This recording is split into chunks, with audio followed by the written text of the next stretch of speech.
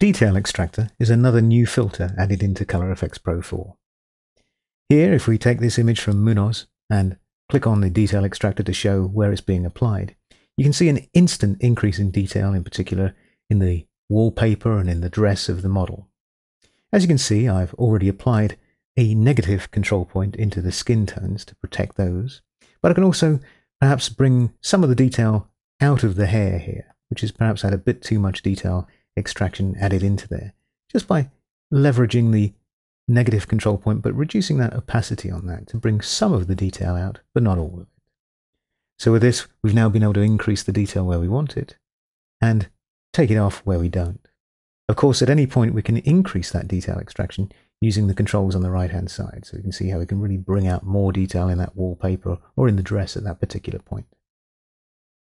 If you compare that to the original, you can see how really we have been able to grasp a lot more detail and take that out into the image.